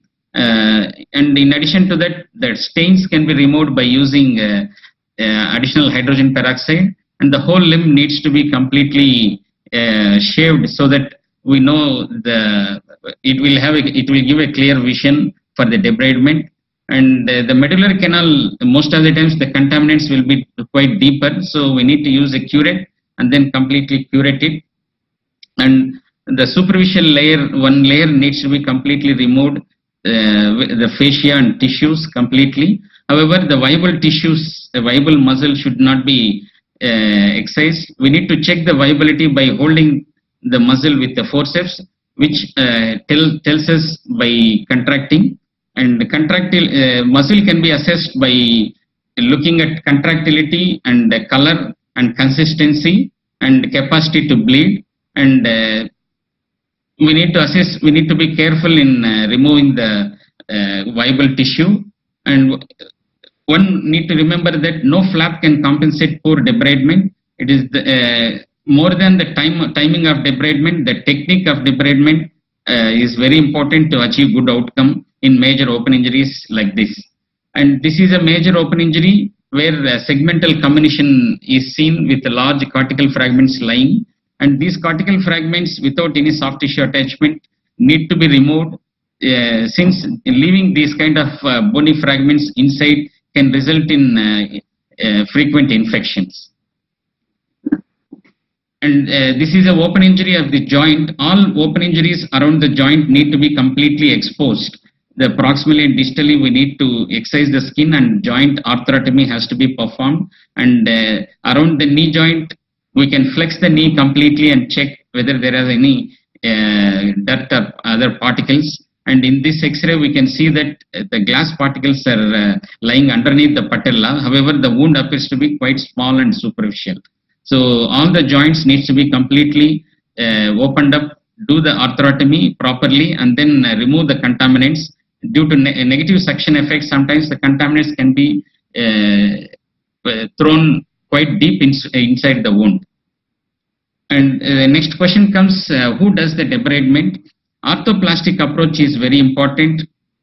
On day one, involvement of experienced team of both orthopedic and plastic surgery team is very important to achieve a good outcome, because the day one involvement of both plastic and orthopedic surgeons with experience can decide about the further plan and assess the viability of the tissues and the need for further reconstructive procedures on day one. And earlier soft tissue cover is possible, and plan will be decided quite easily. And in our institution, we follow the same orthoplastic approach, and we achieve very good results with this approach. Now, so far we have seen how to debride the wound and the technique of debridement. And now let us see how to stabilize the open injuries and how far to go on a day one. We need to remember that most of the open fractures, they present often with in a polytrauma situation. Here comes the life first and limb next. So first we need to look at the systemic injuries, and we need to do as minimal as possible for these kind of open injuries. And day one damage control surgery is very important. And external fixators are safe and simple without any much damage to the without causing any additional damage to the limb. So damage control procedures by external fixators are safe and simple, and external fixators are workhorses in treating the open injuries. The external fixator is quite safe. It provides good stability. It is a versatile, swift method to achieve good stability. And one need to remember that we should not apply the external fixator before we complete the debridement, because once we apply the external fixator and then start doing the debridement, there is a possibility that we can leave the contaminants more deeper inside. So first we need to debride the wound properly and then stabilize the external fixator. And while applying the external fixator, we need to we need to follow the principles of Behrens and apply the external fixator. And better to discuss with the plastic surgery team on day one which side needs to be the external fixator, so that it is easy to do soft tissue cover later. The principles of external fixator is we need to use we need to do pre-drilling to minimize thermal necrosis, and pin should be placed through the intact soft tissues, not through the open wound. And we need to avoid the injuries to the neurovascular structures. We need to be vigilant about placement of the neurovascular structures, and we need to be quite far away from the neurovascular structures so that we don't catch them while drilling or while putting the external fixator pins. and we need to be quite far away from capsular reflections of the joints so that septic arthritis doesn't come and infections chances can be avoided. While drilling through the soft tissues, we need to use drill sleeves so that the soft tissues will not be caught while drilling the bone. And we need to apply the external fixator with the 2 pins quite close to the fracture site and 2 pins quite far away by spanning the complete bone, which helps to give good stability. And the skeletal fixation is planned day 1 after debridement. And if there is a bone loss, we can plan for straight away orthofix or Ilizero, whichever system is comfortable, so that the soft tissue cover can be achieved quite early. Whenever we see open intraarticular fractures in major injuries, we can follow damage control surgery procedures by adopting 2-step strategy. On day 1, we can debride the wound, open the joint completely, debride adequately, we debride the wound, and we can do joint articular reconstruction, and then we can span the joint. And once the patient is stabilized completely, 2 to 3 days later, we can do definitive fixation once the patient is fit for next procedure. I would like to share one case where a patient presents with in a polytrauma situation, both upper limb and lower limb injuries. No other injuries except both upper limb and lower limb injuries. Patient was quite stable. This is a open side swipe injury with a gross combination of the elbow and distal femur and proximal tibia floating knee injury with 2 wounds in the leg with intermediate degloved skin. And patient lactate is 5 millimoles per liter, and he had a shock on arrival. The serum lactate is one of the important indicator whether to go ahead for definitive procedures or we need to do resuscitation. Less than 2.5 millimoles per liter is a clear indicator that patient is resuscitated adequately. In this patient, on day 1, how far we can go is, in lower limb injury, it is always important that we stabilize it with external fixator so that the wounds can be debrided quickly and then external fixator can be applied. In upper limb injuries, especially around the joints, it is better that on day 1 we reconstruct the joints where the fragments are quite easily mobile and easy to reconstruct on day 1, so that the joints can be reconstructed like this after debridement. The joints can be reconstructed like this, and lower limb can be stabilized with external fixator. And this patient had ulnar nerve rupture, which was repaired on day 1 itself. And after 3 days, once the lactate has been normalized, we proceeded with distal femur plating and then hybrid external fixator for the proximal tibia, since there is degloved skin with the 2 large open wounds. And this patient required multiple soft tissue procedures for complete healing of the soft tissue defect of the proximal tibia. And he achieved a complete union of all the fractures and good recovery of the ulnar nerve also. And here is one more patient who presents with upper limb severe crush injury as well as open pelvic book injury in a shock situation. And in these situations where there is a open injury of both the pelvis and then forearm, it is better that we stabilize and resuscitate the patient adequately and then stabilize the pelvis by doing damage control procedure. And upper limb can be quickly plated. Plating is better in upper limb injuries, and in lower limb injuries and pelvic injuries, the external fixator is quite easy and quick procedure to save the patient by doing damage control procedures. And this patient had a complete union and he achieved good result as well. So to conclude, orthoplastic team approach is very important to achieve good results in open injuries.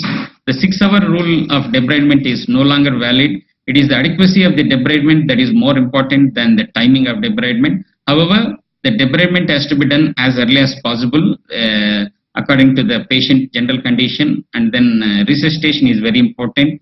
Damage control procedures are very important to save the patient and then to achieve good results. Bone stability and early soft tissue cover are important steps to achieve good outcome in the open injuries. Thank you. Thank you, Devendra. So it is an excellent talk that you gave, and I am pretty sure that now a lot of our postgraduates would have definitely understood how far to go on day one. So we have made it very clear. Thank you, sir. We will go on to the next, that will be by me.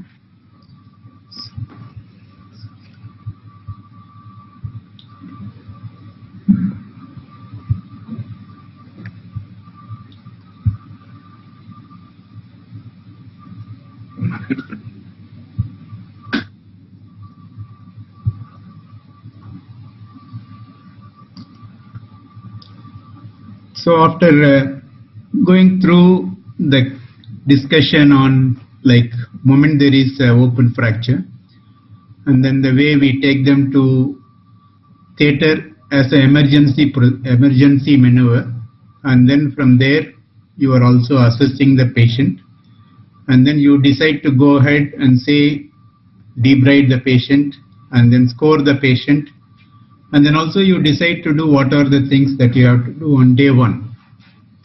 And moment you do that, we also need to look at the clinical situation of those patients and also look at the reconstruction possibilities for these open injuries. The topic that has been chosen is complex clinical situation and reconstruction.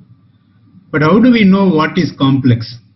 Actually, by definition, if you want to look at and see what is the complex clinical situation in an open scenario, open fracture scenario, it is the Ganga hospital score that will let you know whether it is a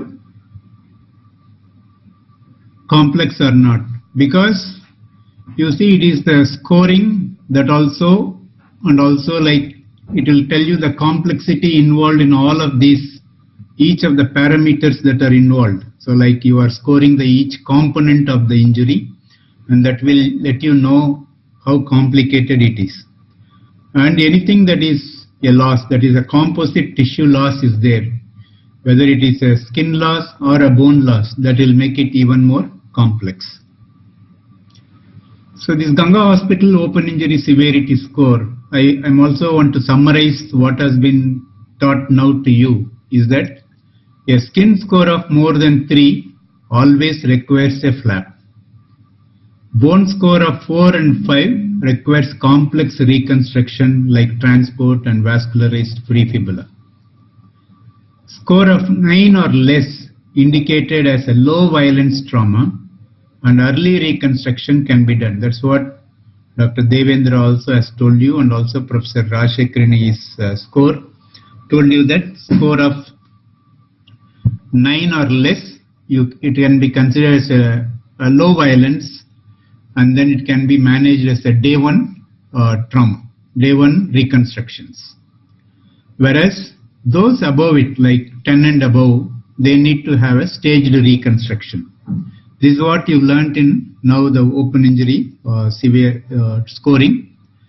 And if you look at this patient who has got a skin score of 2, that means there is no skin loss but over the fracture site. Muscle, you see, just it is an exposed muscle, you can see through one of the corner of the wound. And then bone, it is like there is a wedge combination, and then you take it as 2. And there are no comorbidities involved in this patient. He is a young man, and his total score is only 5. You all know that by now that this can be managed as a day one reconstruction. But once you know that these can be managed as a day one, and also you need to know how much to go on day one.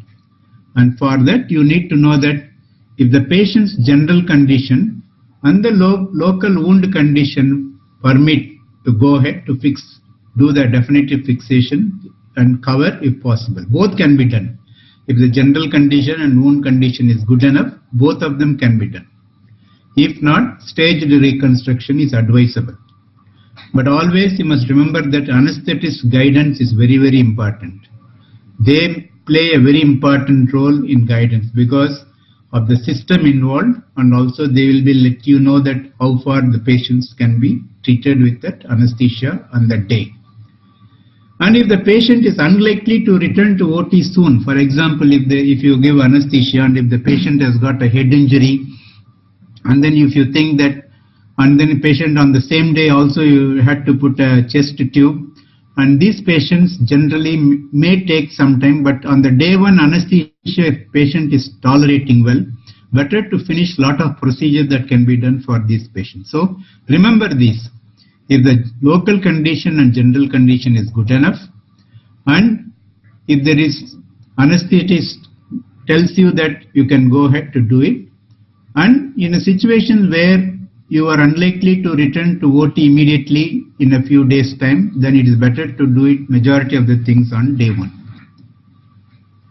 And if you look at all these open injuries, you know that because it is a high velocity injury as well, there may be, like it can be associated with other injuries, but also like you have to look at the comorbidities in the patients.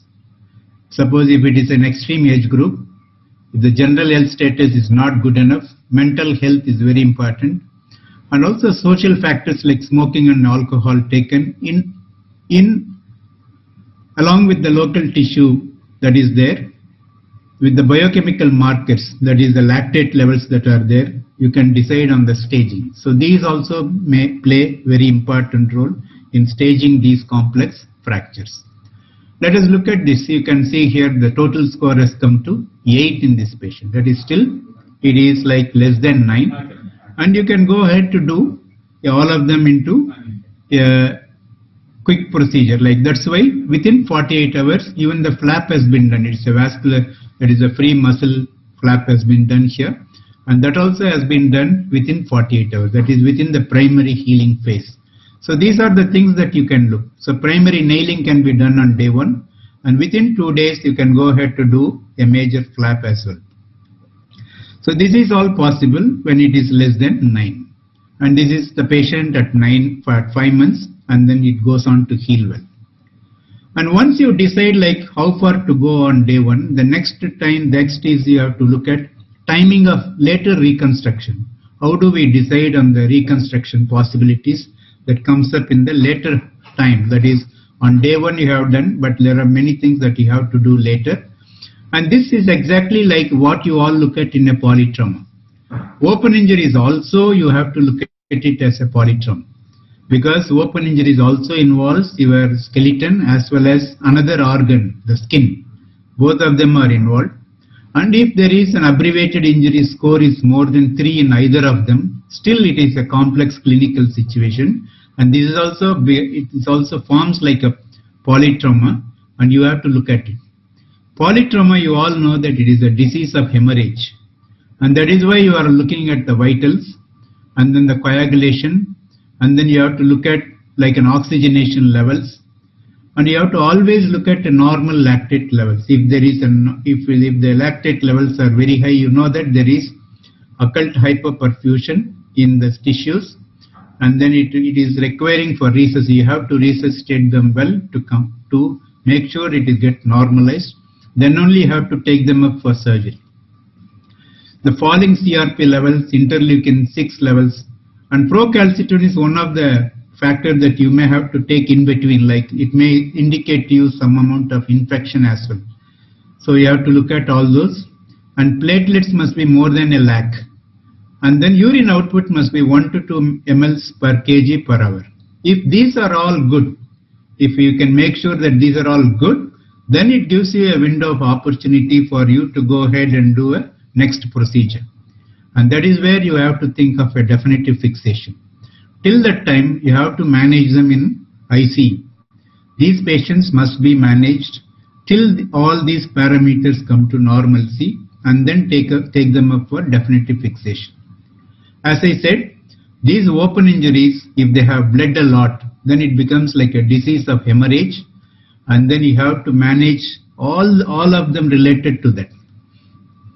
So let us look at this patient who has on arrival was conscious, irritable. BP was just 40 by 37 millimeters of mercury. Pulse is like 140 per minute, and then SpO2 is 88%. The extremities were cold, peripheral pulse not palpable, and carotid pulse only is palpable. See, he has got all these fractures. He has got a femoral neck fracture, and then he has got open fracture involving the distal femur, and then he has got a tibia fracture as well, and then he also has got an abdominal injury in addition to an upper limb injury. So that means it was a major injury as such. The systems are involved, the organs are involved, and also he has bled a lot. In addition, he has got head injury because of the loss of consciousness, and all of them put together in a 18-year-old male where only the carotid, it is an emergency. You have to immediately shift them to the theatre. You have to make sure what's happening. You have to get your intensivist and the anesthetist to come along with you, and then in our hospital it is the anesthetist who receives the patient, and then they make sure that he gets stabilized. Meanwhile, you need to look at and then do the survey and make sure all the injuries are analyzed. And then in this patient, what happened was, moment we took them in and then we put a tourniquet. Once the tourniquet was applied and his blood pressure was getting stabilized. So then we knew that the bleeding can be more in the thigh rather than in the abdomen. But however, it is very difficult to say where exactly it's at. So we were waiting for some time, and then we could see that it was getting stabilized once the tourniquet was put in. And once the tourniquet was put in, once the resuscitation was done, always you have to make sure the central line is put in, and then the crystalloids are rushed in. So it is the ringer lactate you have to give, and also you have to make sure that it is the packed cells as well as the fresh frozen plasma, everything has to be there. You can give it as 1:1:1 ratio, and then if it is given, and then once the patient's blood pressure, everything gets stabilized, it is good. But here, after giving fluid as well as blood and then the fresh frozen plasma, here he had 2 units of packed cells and 2 units of fresh frozen plasma and 2 liters of ringer lactate. His pulse pressure, blood pressure came to 100/70. So at this stage we had to decide what is the best way to go forward. So we cannot say that it is an open injury that requires debridement. We have to think on all those lines. But we definitely knew that once we put in a tourniquet, he was getting stabilized. So the whole idea was to make sure that where exactly is the cause for bleeding. So whether it is an active bleed in the abdomen or is it the vascular injury in the right lower limb. This quick decision we had to make. And when we checked the abdomen, there was no increase in the girth. There was nothing was happening. The abdomen remained soft. So immediately we felt that it is only we can take them for CT scan quickly, and then we took a CT scan at this stage, and then we found out there was a hemothorax, there was a hemoperitoneum, and of course along with the other fractures that we could identify, the lactate level was 15.9. That means there was a lot of hypotension was there, and then 15.9 is extremely high. And we made a diagnosis of what's happening. It was a vascular injury in the distal femur, and then immediately we took them up and then we made a decision to amputate the limb. See, these are the situations where you have to look at. In this scenario, if you take the open injury score as part of it, the open injury score would be less, whereas the clinical situation demands that it has to be done urgently. And to save the life, we had to amputate. So once we did this, patient became all right. And once later on, the definitive fixations were carried out of all these fractures, remaining fractures, and then it was salvaged. The patient went home happily later because we could save the life of the patient. And then in these situations, again, if the complexity involves if there is a vital organs are involved, when there is an open injury with vital organs are involved, they go hand in hand. So they are not separate. So you have to make sure that ICD has to be done, means you have to put an ICD, you have to make sure that you have to intubate them quickly, and then survey all these vascular lines central lines, everything has to be performed. And then if there is a lung contusion or hemopericardium, so they can also come with all these problems. You have to make sure that you're. So what essentially I want to tell is, a open fracture is teamwork. You have to get a right team involved. From the beginning, you have to get anesthetist involved, you have to get intensivist involved, you have to have your plastic surgeons involved, because the moment they see in the beginning itself, they will do the debridement part of it. And we have a setup where everything is done here. So it is like anesthetist receives, plastic surgeons debride, and we go and fix as an orthopedic surgeon. This is a fantastic combination that you can get. And you see here with hemoperitoneum patient, we are able to completely tap it, and then he becomes all right at later. So this is a scenario where he comes with an injury, and also like he has got a chest injury, like a stab injury to the chest. And then if this patient also has to be revived, so all these will go on hand in hand. And once they are made all right, meanwhile as an abdominal is being taken care of, as the chest is being taken care of, one team can work on those areas, and then the lower limbs you can work separately separately there, and then get it going quickly so that the anesthesia time can be reduced. So abdominal injury can also be managed in the same time, in addition to all these injuries. Supposing if there is a pelvic injury along with a open injury, and then you have to also manage a urinary bladder injury, all these will go together. So once these are managed, the definitive fixations can be done, as I said, in a window of opportunity time where all the parameters come to your normalcy. So teamwork and quick clinical decision making is the most important thing. So if you ever have to make a quick clinical decision, multiple people must get involved, and then only you will be doing it right, and also staging will come correctly. So now look at this. This is how we all get into a situation, and you can see that this is a common problem that a lot of you would get it. He has got a major injury like this. You can see that there is large area of skin is involved, and also like there is two wounds are there. One is a large area here, and there is one more wound here. So intervening skin bridge also shows bruising. So as Dr. Devendra has pointed out to you, like when there are two wounds with the intervening skin bridge, you have to note that the skin bridge also will be a degloved skin. So this point has to be always remembered. And once you notice that, you have to make sure that these two wounds are made to this, like you have to cut across the skin and then make sure that you debride it. And then this patient also had a bone loss, and if you once it is made all right, then you can have to have a reconstruction. So it is not a simple reconstruction. See, like this entire wound we have to skin graft, reduce the area where you have to get your soft tissue into a flap, and he has got a cross leg flap, and then within this area of a skin, that is where the skin graft zone, we have to make a corticotomy and then slowly transfer it. And then once it is transferred, you have a skin that is not a great skin where you have to cut across and put a bone graft as well. So it is a complex scenario, and in this you have to make a correct decision, and all the skin incisions that you make must be an appropriate skin incision. So in those instances, it is always the help of plastic surgeons will help for you, will be of great use to you. And then once that is done, this patient will end up with a good outcome, and he has completely become normal, and he carries on with his normal day-to-day activities.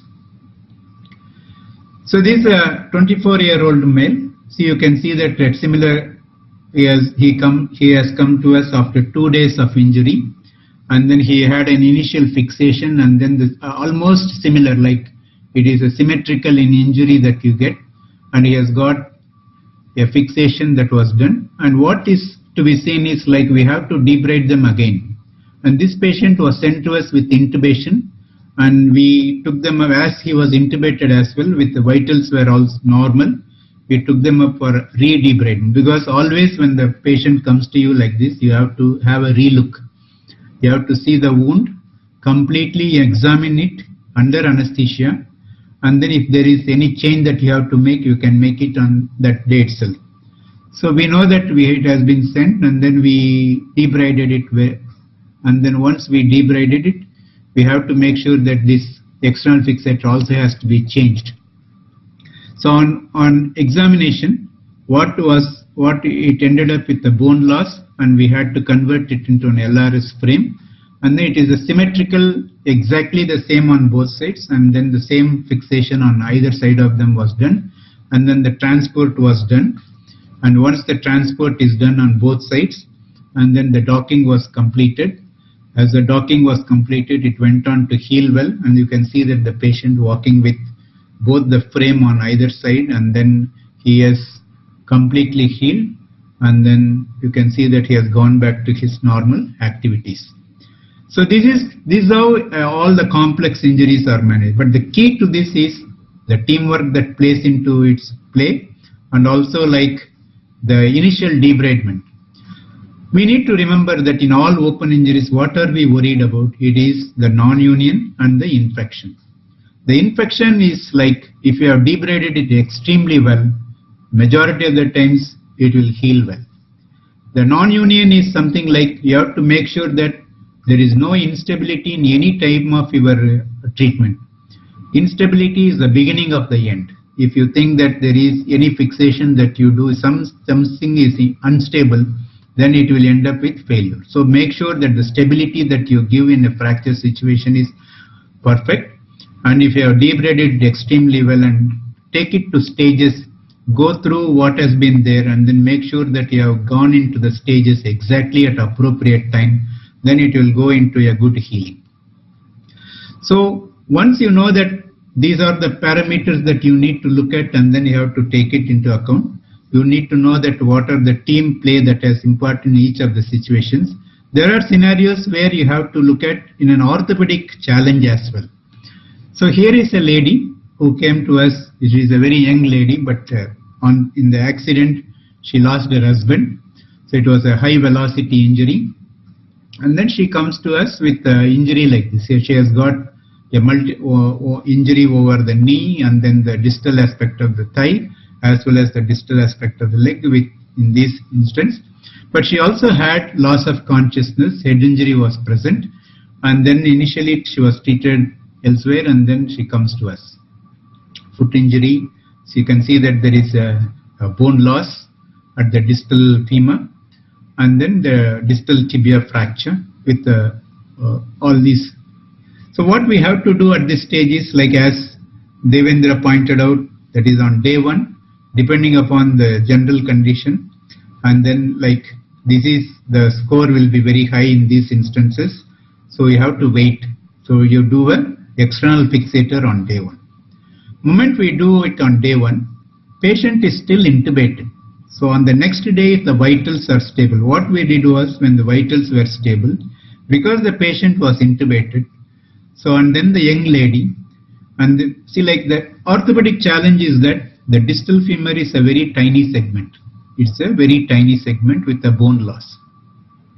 In these instances, if you allow the patient to be on a transfixation for a very long time, and by any chance, if she develops a ARDS scenario or anything like that at later stage, your fixations are going to be very much delayed. In these instances, you will end up with having a poor result. And also, like, because it was debrided one day prior, next day the wound also, you can have a relook of the debridement, and then once the relook is done, you can also convert it into definitive fixation as the patient is intubated, when the vitals are stable and all the other parameters are normal. Like lactate has come back to normalcy, platelet count is more than 1 lakh, and then urinary output is good enough. So you have to make sure that you have to decide on this, like, let us not wait till it is extubated, not like that. Yeah, because it is intubated is another opportunity for you to go take them and then do it. So what we did was, like, take them next day itself, and then go ahead, analyze the bone loss. It was nearly around 10 centimeter of bone loss. Then we had to take an allograft, and then we used bone grafts as well, auto and allograft, and then finish the fixation for the distal femur. And once the distal femur fixation was done, and then later on, the flap was done for the lower limb, that is the tibia, lower end of tibia. And then at 3 months time, you can see that the distal femur fixation was there, and then we have started bending the knee joint for this patient. And only left is like we have to do the distal tibia bone grafting and fixation, definitive fixation at this stage. So this is how you can also shorten the times. And then most important is we have got back the knee movements. So many of the patients, like when there is an extensive open injury patients, you may lose lot of these knee movements. They can end up with having other problems of soft tissue stiffness. So you have to circumvent this. So earlier you do and then start moving the knee joint. Lot of advantages take place, and also mobilization also brings you up, brings across. It will prevent DVT problems. All those things are there. So you have to be very careful and then stage it, and then quickly you can go ahead to do all this. So also this is another complex situation where you can see there is a distal femur fractures, and then with the open fracture, see lot of them will have a small wound, but the bone will get ejected out, and then you will end up with the bone loss. And then in this again you can see again an allograft can be used. I just want as a continuation of the previous one, you can see that the allograft has been used, and it has been they get into a 4-month scenario, and at around 14 months it has completely got incorporated. Allograft takes longer time to get incorporated, and then you see he gets a very good movement and function. So these are the methods by which you can also get a good outcome. And this is what is very important when there is a critical salvage, like a patient has got an upper limb as well as lower limb, and then both of them are extremely critical. And then upper limb, the muscles were already in rigor mortis, so we had to amputate the upper limb. So in this patient, if the lower limb also is a problem, he can't have a prosthesis to be put on, and he will always require persons to help them. So best is to save the lower limb in this patient. And then you can see that we had to, after amputation, this lower limb salvage we had to do. You can see the massive tibia defect, and with this massive tibia defect, we can see that the lower third we have put only Elisero ring with a frame, and then slowly started distracting from lower. A bifocal corticotomy was done to shorten the time, and then as it came off, and then it went on to heal, and then he goes on to have a good function at later date.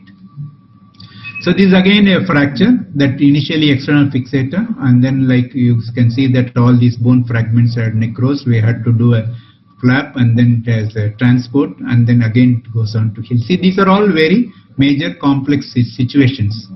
And then the lower limb defect, when there is a, unlike the transport that previously I showed, if there is a big defect also, you can also do a vascularized fibula. In a vascularized fibula, if you do, you have to do a plating, and then once the skin paddle also will come along with the vascularized fibula, and you can use that as one of the method to get it, and here again it will go on to well. One of the thing that though in tibia we use a vascularized fibula, in a distal femur, the Capana technique is one of the technique that can be used, with where the fibula as well as the allograft can be mixed. Allograft will give you a structural graft, and then the fibula will give you the blood supply to it, and then long segment bone loss can be managed in these fashions, and then you can see that it can go on to heal well. So all these are complex scenarios, but if it is well managed, then it will be giving you a very good result. So what I would like to say is that open fracture by themselves are a major challenge, but when it can become more complicated when there is a composite tissue loss, like a bone loss and the skin loss. So we have to involve a team, and then because they are high velocity injuries, they can also involve other systems as well. So if you involve everybody as a team from the day one, you can achieve a very good result in the end.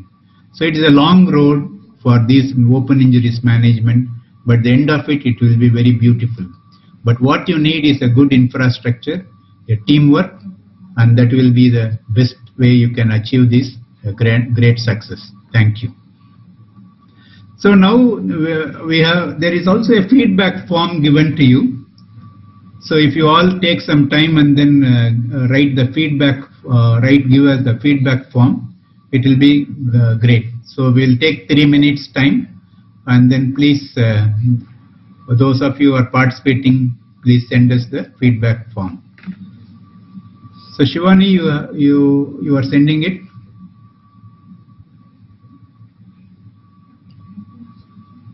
So tech support from here, I'm sending feedback. Yeah, please send the feedback form so they can fill it up. So once that is done, probably we'll take 2 minutes off, and then we'll have a discussions. There I see the lot of questions have come, so we'll take the questions. So I request Devendra to unmute as well as meanwhile.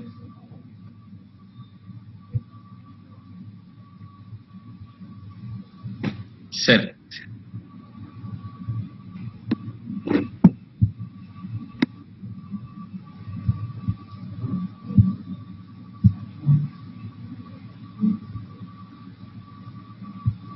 Devendra? Yes, sir.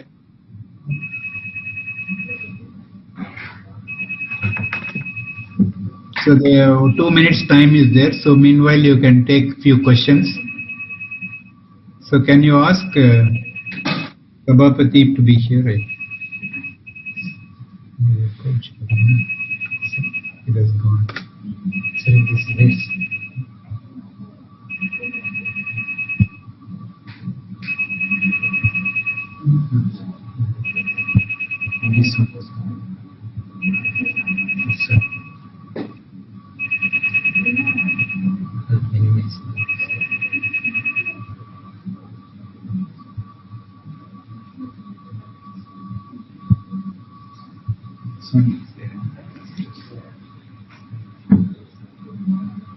So we'll take some questions now. So one of the question is like Jairam from Kerala asked role of antibiotics and choice of antibiotics in open fracture. Ramesh, you can answer this question. Yes, sir. The antibiotics are mostly it is a therapeutic, so it has to be given. The recommended is early systemic administration of antibiotics is recommended. So once the patient has come to the emergency room, probably you can ask for the medical problems, whether the patient is having any chronic kidney disease or any other allergic problems. A patient might have an allergic to penicillin, or patient might having probably a chronic renal problems. So you can take the blood test when the patient is undergoing the resuscitation process. By the time 30 to 45 minutes, you get the reports. So mostly you can look for the renal profile. If the okay means you can give a second generation cephalosporins.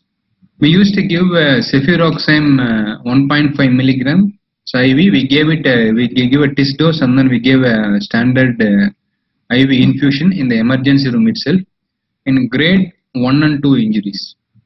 If the injuries has become more grade 3 injuries, we add amikacin injection. So we used to give 1 gram IV OD injections. If there is a farmyard or contamination, we add metronidazole. And we used to give a tetanus toxoid for all patients who are coming to a casualty. So these are things we give it in the casualty. That will be done for at least for 48 to 72 hours. So when the debridement is done and the wound is primarily closed, that is the grade 1 and 2, there is we give it the antibiotic for 2 days time. If the patient needs further soft tissue cover, from the time of soft tissue cover, we repeat the dose of cefuroxime amikacin for further 2 to 3 days time. A total of 3B injuries will get a duration of 5 to 6 days time. This is our protocol. When there is a problem of wound infection in the later period, we take the culture, we do the debridement. According to the culture sensitivity, we modify the IV antibiotics. That is our protocol. Okay, thank you. So Devendra. Yes, sir. Sandeep Vyas from Maharashtra has asked, so when should we do amputation for open 3B fractures? And when should we consider amputation for an open 3B fracture? So he has asked, when do you definitely amputate? When do you consider amputation in 3B fractures? Sir. To decide about the amputation or salvage, our Ganga Hospital open injury severity score helps after debridement when we score the open injury, and if the score is 17, total score is 17 or above, it is a clear indication that patient will have very difficult reconstructive procedures and it needs to be amputated surely. So total score of 17 and above needs clear-cut amputation, and 14 and below are clearly easily we can salvage the limbs, and 15 and 16 are gray zones where we need to decide whether to do amputation or salvage based on multiple other factors like patient general condition, age, other comorbid factors, and the skill of the surgical team, the experience. Multiple factors needs to be considered before we take up for a decision.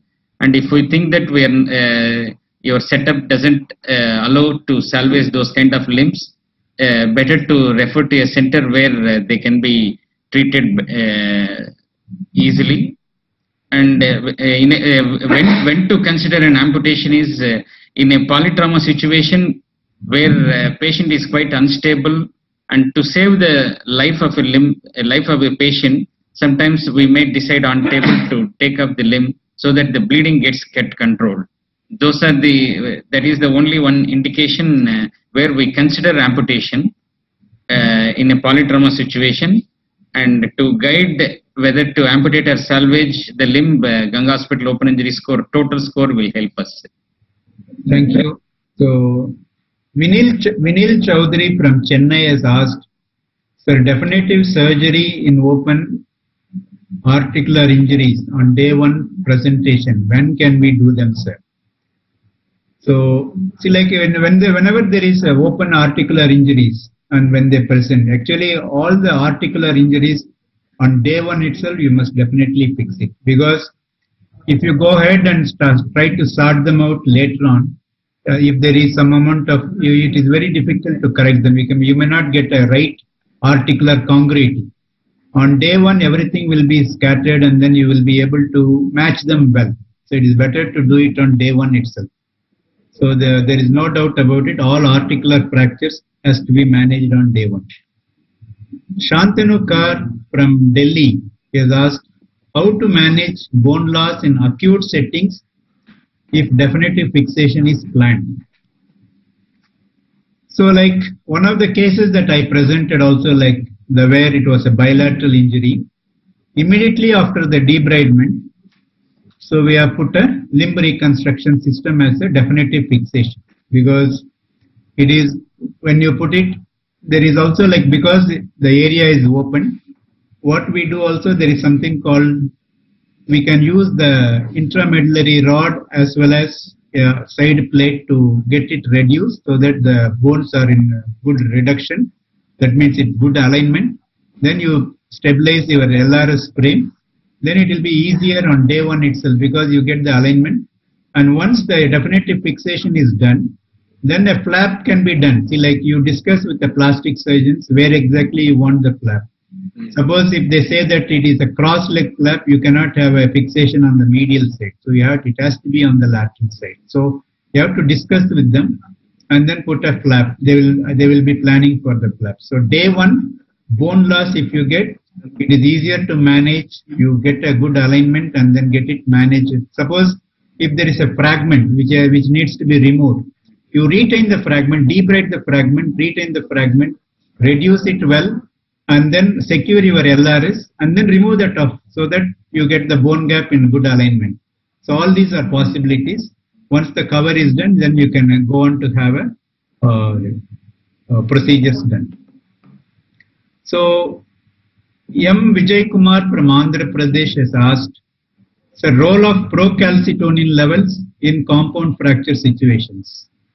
So procalcitonin is generally an indicator of infection. So it is like whenever there is sudden increase of procalcitonin level, it is, and also a lot of the times patients are like they are also part of a polytrauma. And suppose if they are all developing an ARDS or there is a delay in your next definitive fixation, one of the way you have to find out when any sepsis is there is by testing asking for the procalcitonin levels. So there is there is increased like abnormal levels of procalcitonin levels are all indicative of infection. So we definitely do it when the patient, when the timing for next stage is getting delayed. So we have to check them out. So Sridhar from Telangana has asked, kindly elaborate post-op rehabilitation protocol after open injuries, X-fix for 6 weeks and brace and then internal fixation. So she says, like, how do you do rehabilitation? Suppose if there is an open injury and external fixation. Devendra, you want to take it? Yes, sir. Once the wound heals with the external fixator itself, we can mobilize the patient initially by non-weight bearing, and after 6 weeks time, we can make them weight bear also with if the external fixator is quite stable and adequately placed pins without any pin track infection. We can mobilize the patient by weight bearing by the end of 6 weeks, and after 3 months time, we can remove the external fixator and put him on a functional bracing, which will help to walk with full weight bearing. Initially with the elbow crutch, patient can be made to walk, and after 4 months time, 4.5 months time, he can be independent. So he also asked whether reamed versus unreamed nailing in 3AB open tibia fractures. So now the consensus is that there is all the open fractures you can go and do a reamed nailing only. Earlier they were thinking that unreamed nail is better because the endosteal blood supply is retained. But however, the Rhinelander study and all said that within 3 weeks the endosteal blood supply comes back. So I think there is no question now, that controversy is not there now. Reamed nailing is a better option. And Jawahar from Salem has asked, how long you give oral antibiotics at the time of discharge? Ramesh? Yes, sir. We don't give any oral antibiotics at the time of discharge. So we used to give an IV antibiotic for a duration of 3 to 5 days, depending upon the grade of injury. And the wound is healing well, and we usually discharge the patient only with an painkillers. If they have more pain, they will take with some multivitamins. We don't give any oral antibiotics. If the wound is doubtful, we take a culture and then we go for a debridement. We don't give any oral antibiotic if the wound is healing well. So Ankit Singh from Maharashtra has asked, one of the case shown had a primary IM nailing of open tibia fracture. Could you please elaborate on nails versus X-fix in such cases? See, like the IM nailing is like, if you know that the velocity is low, that is like the open injury score is less than 9, and also wound is clean, so there is not contaminated. So you can definitely go ahead and do a primary nailing. In those instances where you think that injury is, local condition is not good, the contamination was very severe, you will not be able to manage them very quickly. So that is like within 48 hours you may not be able to cover. In those scenarios only you have to look at an external fixation as an option. But external fixation is also an option when there is a high velocity injury and then there is other systems are also involved. Then you will have to look at as an external fixator. But in an isolated injury where the low velocity less than score 9 is always preferable to go ahead and do a screw reconstruction. That is why IM nailing is preferable in those instances. Srinivas from Neyveli has asked, sir, considering a case of 3B tibial plateau fracture with big or multiple medium small is putting multiple K-wires onto the fragment during X-fix is suggested. Any advice on this situation? No bone loss. So if it is a 3B tibial plateau fractures, so you don't have to go ahead and do all the plate fixations on all the sides. It is try to do articular reconstruction and then do the basic like hybrid fixation you do, and then come out to and then make it like a damage control type of surgery. Once the soft tissue, everything is covered, you can think of definitely fixations. Jawahar also asked role of VAC, indications of high-grade open tibial fractures. Devendra, you can take this. VAC. Yes, sir. Actually, after the debridement, there is no role for VAC in regular open injury management unless if the soft tissue cover is getting delayed due to some reasons, like patient is quite unstable and needs to be intubated and kept for observation in a polytrauma situation where the duration for next procedure is quite long. In those situations, to buy the time, we can use VAC so that the bone and the tissues doesn't get dried up and desiccated. So otherwise, early soft tissue cover is indicated rather than choosing for VAC. So we, in our institution, we don't use VAC regularly, only in certain situations like in polytrauma patients where we are not able to cover the patient for soft tissue cover, not able to take up immediately. In those situations only we use VAC. Otherwise, there is no role of VAC in primary management of open injuries. Puneet Kumar from Hassan has asked post-operative limb viability of crush injuries assessment. So if it is a post-operative case, after probably what he means is post-surgery, if there is a vascular injury or limb viability questions, how will you assess it? Limb viability can be assessed by looking at the pulse by using small flow Doppler study by handheld Doppler, or we can do CT angio if the urea creatinine is normal. And if there is, we can look at the urine color where myoglobin area is seen or not. We can check the urine color as well. And then renal parameters is one of the important indicator whether there is any muscle crush, severe crush is seen. The viability of the limb can be assessed by doing either handheld Doppler or CT angiogram. Post-surgery, if there is any doubt, we can do CT angio. In addition, also remember that open injuries, you must not forget a compartment syndrome. Like even in open injuries, you can have a compartment syndrome. So that also is a contributory factor that you need to remember. And also, like if there is a scenario in this, if the renal parameters are all good, you can also do a CT angiogram. So then only you can assess all these, you can get it done. So I think now we have answered many of the questions that are there. Nearly we have done it, and it is time. So hope our students benefited out of our webinar. And all the points we have covered nicely for the open injuries. And Shivani, Alok, I think we will. Yes, sir. Thank you very much. Session. So essentially, like I also would like to thank OrthoTV Ashok Sham, and then Neeraj is also there. Ashok? No, Neeraj is not there. Yeah, I'm here. Ashok, it has been wonderful. Like now, I'm fan of OrthoTV. Now I'm seeing lot of webinars in OrthoTV, and also in my leisure time also I am seeing lot of webinars. Thank you very much, sir. If you have uploaded it, so it is really wonderful that now I don't have to look different aspects at all. I don't have to look on other journals also. Everything great job. So thanks a lot, sir. Thank you all for being with us today.